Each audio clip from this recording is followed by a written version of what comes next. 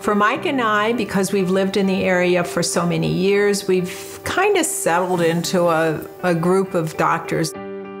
But when Mike's longtime physician moved out of town, he was faced with a task that frustrates many of us. We were in a position of trying to figure out who was going to be my new primary care physician. Often what you're doing when you're looking for a new physician, you're asking friends to refer you to a doctor, you're talking to other people.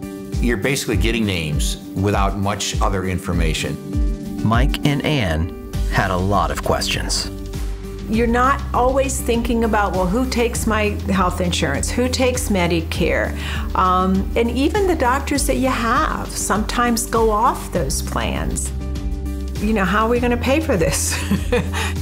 Then they discovered Physician Compare on Medicare.gov.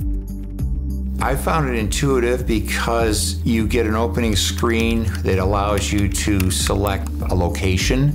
Then you can start narrowing it down. Where's the location that's convenient for me? How many doctors are in this practice? We have a car, but driving in the city is not something we choose to do, so it's awfully nice to be able to find a doctor that's on a bus line or a metro line. Physician Compare allows me to even select and compare doctors at the same time. Physician Compare offers up-to-date information to help people make informed healthcare decisions. Having current information is just vitally important in any kind of life decision. It really made it very easy for me to do that, search online and make a decision on my own and feel comfortable that I was getting good information.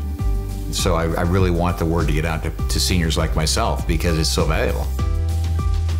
We certainly discuss it with friends and families to give them the knowledge that Medicare has put this together and that they can rely on the information that's in there.